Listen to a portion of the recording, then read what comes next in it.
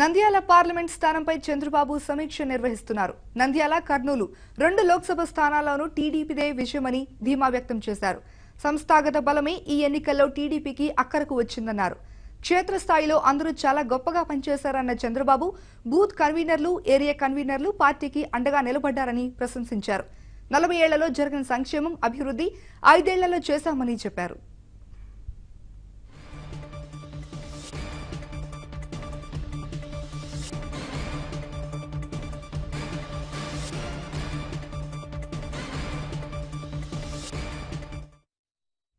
నాలుగు రకాల సర్వేలు చేయించామన్నారు చంద్రబాబు.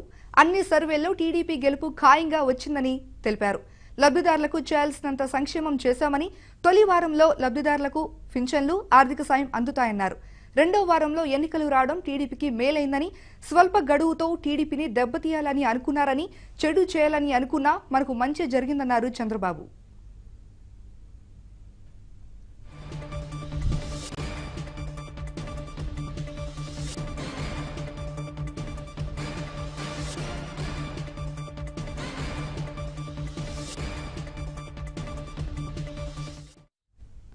ఇక బీజేపీకి వ్యతిరేకంగా అన్ని పార్టీలను ఏకం చేశామని చెప్పారు చంద్రబాబు. మళ్లీ నరేంద్ర మోదీ ప్రధాని అయ్యే ప్రసక్తి లేదన్నారు. సైన్యం త్యాగాల ద్వారా ఎన్నికల్లో మోదీ లబ్ధి పొందాలని చూస్తున్నారని మండిపడ్డారు. తానేమీ చేయలేదు కాబట్టే ప్రజలకేమీ చెప్పలేని స్థితిలో విమర్శించారు.